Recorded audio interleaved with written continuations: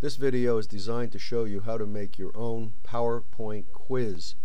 The quiz can be taken on a computer and the results recorded so that you can look at the results at a later time. The first thing you'll have to do is go to my website, wsorter.com, and in the DIY category you'll find a download for Quiz Template PPT, which of course is a PowerPoint program, and also a text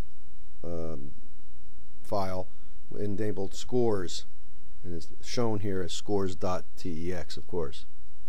The next thing you'll have to do after you open the PowerPoint program is go to the first slide and change the title.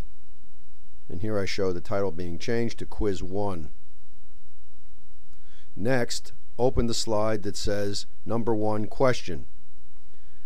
Go to select all and select all of the slide, copy it. Then insert a new slide and paste the copied information from the first slide onto it, as I show here.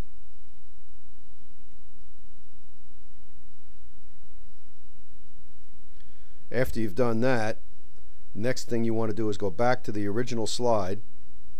That is the one that was entitled 1 Questions.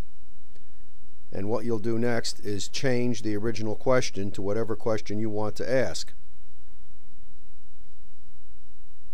And I show that being done here at the top.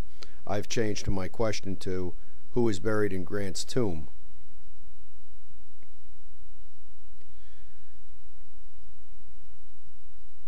Next, go to the box that says write and change that to the correct answer. In this case, the correct answer would be Grant and Mrs. Grant. After that has been done, continue on and change all the wrong boxes to any answers that you want to put in there. So fill them all in.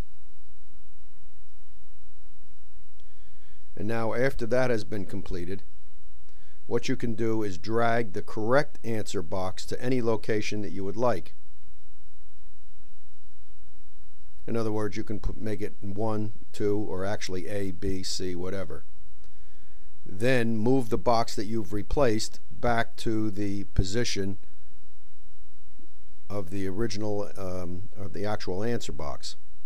And now go back and of course change the letter designations as to A, B, C, and D, and so forth. And now of course what you've done is you've created the first question with the multiple choice answers.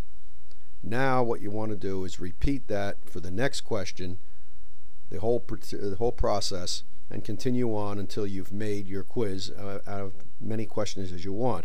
I put my second question in here, when was the War of 1812 fought, and of course put in 1812 was the correct answer and some silly answers, and again rearrange them so that they're not in the same exact order, just as I did on the previous slide.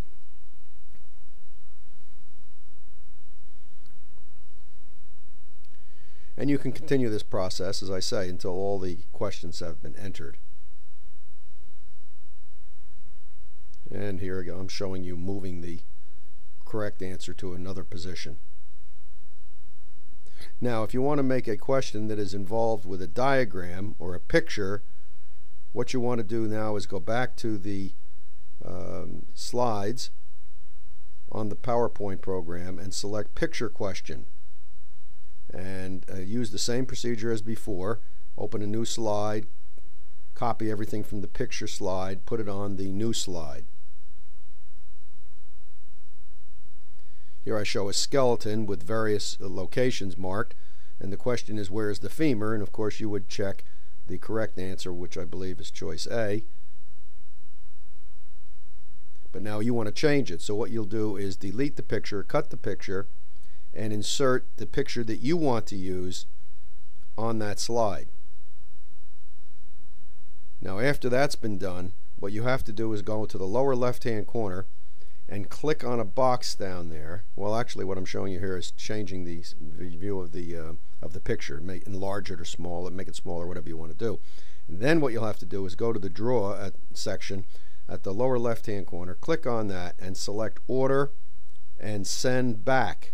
What this will do is put the picture behind the choices, the little boxes. And now what you want to do is move the boxes and move, of course, the correct answer box A to the correct location, and move the other boxes to various locations that you might want to point to. And the last step then, of course, would be to change the letter designation. Maybe you want to make the correct answer choice C, so you mark the correct answer box, which was originally A, with a C.